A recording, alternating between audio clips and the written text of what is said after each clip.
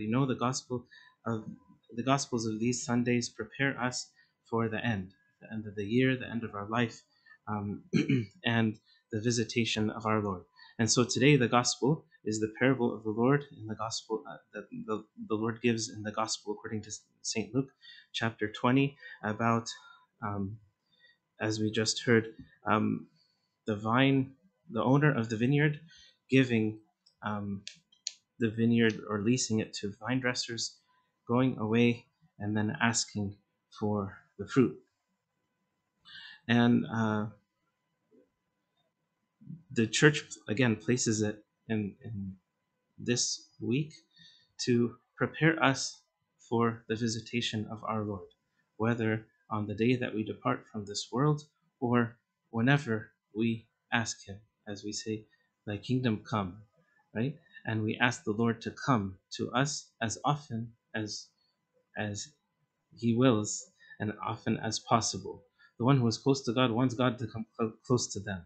The one who is living in a sinful state is avoiding God as much as possible. So the person who is seeking the kingdom and seeking the holy life, ask God to, as the psalm says today, return, we beseech you, O God of hosts, visit this vine and this vineyard which your right hand has planted. So the theme here today in the parable is obvious. God is the one who gives grace and blessing, and man is the one who does not respond accordingly. Right? God is giving, man is taking. God is loving, man is hating. Of course, this is not the original intention of human nature. Is for us who were created in the likeness and according to the image of God, we're supposed to be like Him. But because of sin, we end up being the opposite. So the historical explanation here of the parable is the response of the people of Israel in the scriptures to God after He's sending, who are the vine dressers here symbolic of? Or in the gospel of parable of today, how many times does He send out servants? Yes, 3 times, right? And the last time, his son, right? So it's very clear. The symbolism is very clear. But who are these 3 groups of servants reflecting?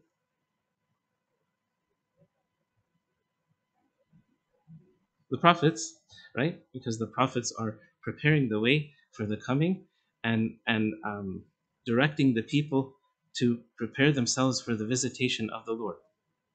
Right? Some people say it also includes the apostles, and other people say, well, the Christians can be concluded even today. So it's basically the prophets in the Old Testament, the apostles in the New Testament, and the Christians of today, right? In a sense.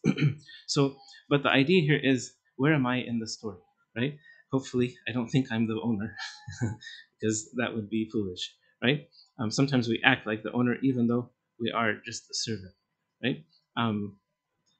But oftentimes, I think, especially in the beginning of our spiritual life, or when we feel far from God, we act like these sinful vine dressers, where God, in His love and His patience, is trying to bring me to be like Him, and I am responding the opposite, right?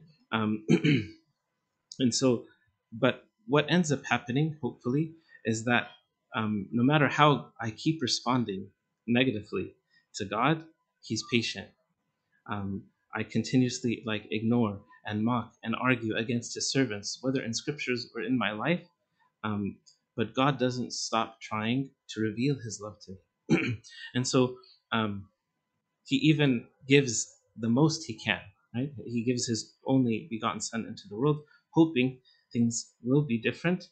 But uh, you know, the end of that story. So the idea here is, how can we get from maybe the natural inclinations of the fallen nature of humanity?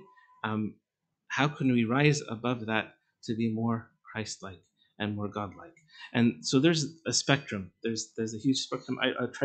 I'll try not to explain all of them, but um, this just hopefully will help us understand what are the levels that I need to rise above in my life in order to be at the top, to be like our Lord and Savior Jesus Christ and God, the Father, the Son, and the Holy Spirit, to return evil with goodness and patience and love and long suffering.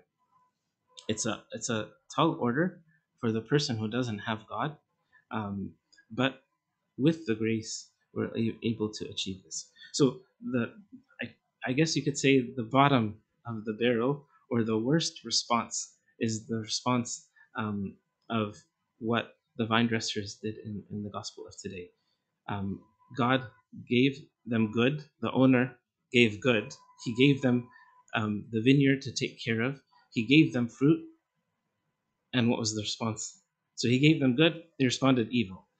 I think that's the worst scenario of all of the ones that we're going to talk about today, right? And not only was the negative response physical, right? They beat the servants and they ended up killing the son, but it was also uh, they gave shame. It says they treated him shamefully, right? So here's the emotional part of sometimes when we treat others, right? We treat others not only physically, but emotionally we hurt them, right?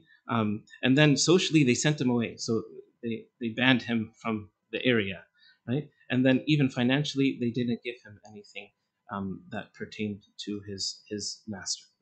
So the idea here is each time that God responded in love, the evil became worse and worse, right? Um, the so this shows that if we don't respond accordingly in the other rungs of the spiritual life, we can get to this state. Okay, um, so we pray that none of us are in this category. What's the category just above this? Is when someone does us wrong, we do even more wrong to them, right? So the first category is someone does us good, we do them wrong. that's that's completely unacceptable, right? Even in the standards of non-Christian groups, right? And then also to return evil with more evil is unacceptable, as it's almost as bad as the previous category. And so it's like some even people honestly believe that if they turn it up a notch and they escalate the problem, maybe this person will back down, or maybe they will stop the madness. Of course, this doesn't work. um, and then the category just above that is return evil with less evil. Okay, at least I'm not doing as bad as them, but I'm still so. I justify myself by saying, okay, you did this to me. I'm going to be a little better than you, but I'm still going to return evil upon you because you deserve it.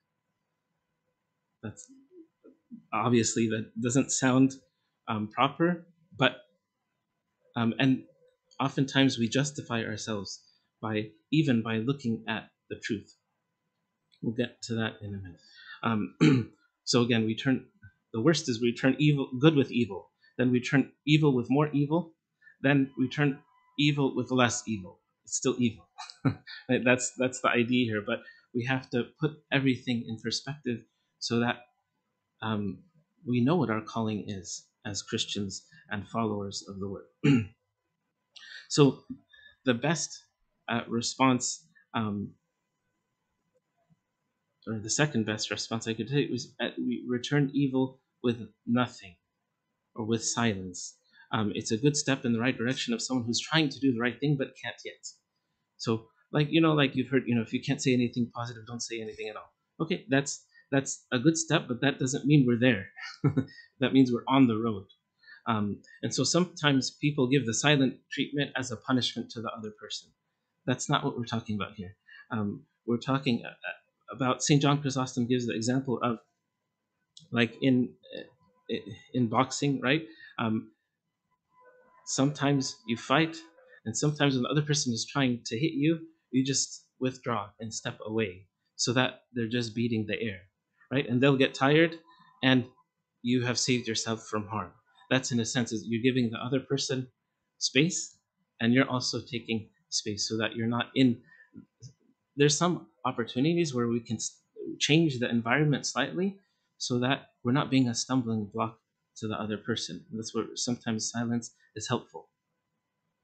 Um, but as long as we're not taking advantage of the silence, and that's why sometimes people have um, animosity towards others for years and years because they just cut communication. That doesn't usually help anyone if it's for an extended period of time. There's no closure.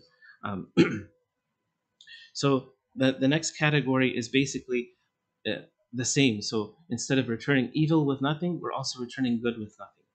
Um, so maybe it's even worse than the category that I just mentioned, because either the person is ignorant of the goodness, um, and if we're ignorant, God will forgive, of course. But if we're taking advantage of the goodness of others and the goodness of God, it's a dangerous and a slippery slope because it could potentially lead to problems with those same people in the future or even others. So, because everyone in the flesh has a limit of how much love that they can give. And if you're taking advantage of someone who's just loving and giving and trying to follow the gospel and you're not responding at all, then it's very hurtful to the person. And probably they might stop the communication to give you the message. So, anyways, that's the next category. Um, Probably the saddest category is returning nothing with nothing. So there's no interchange of love and good or bad between people, and oftentimes we see this in society. It's sad, right? There's no good and there's no bad, but if there's no good, it's bad. As one of the fathers was saying, there's only two places that we're going to go. Either you go to heaven or paradise, or you go to Hades. Like if you're not in Hades, then that's good. You're in paradise. But if you're not in paradise, there's no other third place, according to our faith. So we don't want to be in that category either, right? Just responding blankly to everything, whether good or not good. Like I said, if it's responding nothing towards the bad, that means we're trying. At least we're not making it worse. Okay, and the last one, as we know, is returning evil with good. Um, by the way, some people say, "Oh, I'm returning good," but let's say we're returning good with someone is treating me nice, I'm treating them nice. That's more natural than it is spiritual. Of course, this is the ideal relationship that we have in fellowship with Christians. But like the Lord said in the gospel, even the evildoers know how to give good gifts to their children. Right? So God is calling us to above a higher standard than that.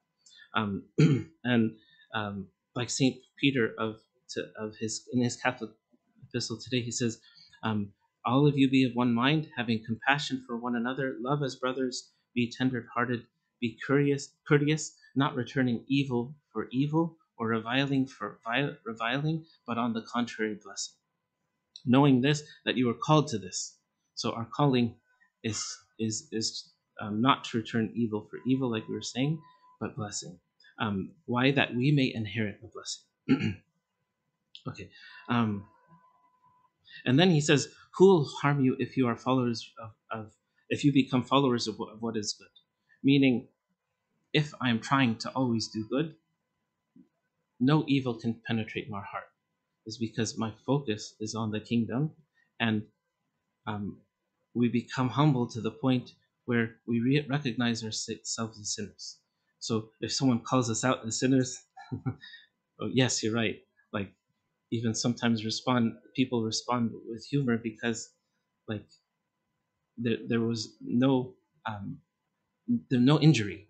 I really, if someone is on the ground and someone tries to push them, you can't push someone who's on the ground, but you could push someone who's trying to climb um, uh, a ladder or who is standing up.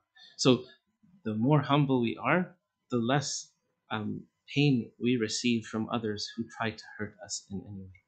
Of course, we're talking the emotional pain. So um, the main way that we try to improve along the spectrum of goodness, like we said in the beginning, is to first change our perspective, and to focus on certain things. So the first thing we focus, or the first person we focus on, is God, because the God is in charge. And the more I realize that He is in charge of anything, I won't feel the need to take vengeance, to be angry, to get my rights. Because, like these the servants of the owner, when they came, they could have taken action. They could have fought back. They could have brought an army. But they just went away, um, even though they were shamefully treated and beaten. They went back to their owner, say, "This is what happened. You take care of it." And that's what I need to do. And when I see that he keeps responding out of love, and he doesn't take vengeance immediately, that's important. Because when I see that, and he is my owner, and he is my master, then I pray that one day I can have that same heart. So we don't focus on our um, injury, we focus on the Lord on the cross. We focus on the son who was killed, not the servant who was beaten, right? Um, because we can never be good in and of ourselves, but it's only through the goodness of God that brought us out, through that God brings out of us through the work of the Holy Spirit. Okay, so being good is not a personal choice. It may start with a personal choice, but it ends with the submission of God, who sends His Holy Spirit to work in us to do good. Does that make sense? So we are not good in and of ourselves, but it's only the grace of God that helps us to do good. So if we're not asking God for the grace, we can't be good. We can do good things, but you're not going to be a good person, because we need the grace of God that cleanses us and purifies us and empowers us to be like Him. Okay, um, so that's the first thing or person we need to look at. The second person we need to look at is ourselves, right? So we look at God to find love. We look at ourselves to find the sin, or to realize the truth, right? So when I'm in a conflict, or I'm in doubt of who was right and who was wrong, usually we say, no, I was right, they were wrong. Right? The whole problem of the tension that happens between people when they're arguing is that everyone's trying to prove themselves right, right? Um, and so, like we said, we have to take the humble road to say, well, what did I do, or what did I say, or that was wrong, or that could have been even interpreted as wrong, even though my intentions were right, right? So we have to find any mistakes at all that we have made and own up to them. If you can't find any mistakes, you have to go to someone and ask for their advice, whether your father of confession, or your spiritual guide, or someone who will act um, in an unbiased way. Because if you go to a good friend and, oh yeah, no, you're right. That's not what we want here. We want we want to repent, right? Yes, we might have been right in few things, but no one is right in everything except for God. So maybe you were right in what you said or what you did at one point, but you could have been wrong 100 other times. So that's what the person needs to focus on. The other thing we need to focus on is, if I am being emotional, if there is anger, right? Especially, it's because usually there is sin involved, and usually it's the sin of pride, right? So there's a story in the book of Second Kings, of Elisha the prophet, the disciple of Elijah the prophet, where there were some Syrian raiders who came. They were trying to attack Israel, right? And every time they had a plan, God, through His Holy Spirit, told Elisha, and Elisha told the king. So they were ready. It's like, what's going on? Who is the king of of Syria? Saying, who's the mole here? They're like, no, it's none of us, but it's that prophet Elisha, who's telling the king. So they went to go attack Elisha, and um, just to kind of summarize the story quickly, they tried to capture him, and his servant was nervous, and he said, "Okay, God revealed to him, um, there's more of us than more of them." So he saw, so God opened the eyes of the servant to see horses and chariots of fire all around Elisha. But anyway, the army came and surrounded them, and Elisha prayed, and they were all struck with blindness. Then he said, "Don't worry, I'll take you." So he took them right into Samaria before the king. So the king is happy. He's like, "Okay, should I kill them?" He's like, "No." "Well, they're the enemy. What do I do?" He said, "I want you to bring them food and drink." So he prepared a great feast. The king, the enemy, prepared a great feast. Again, this is the Old Testament. Um, and after they ate and drank, he sent them away, and they went to their master. Um, and then the gospel says, or the the scripture says in the Old Testament, so the bands of the Syrian raiders did not come anymore to the land of Israel. Right? So there's no more animosity, there's no more war. So how did they um, create peace?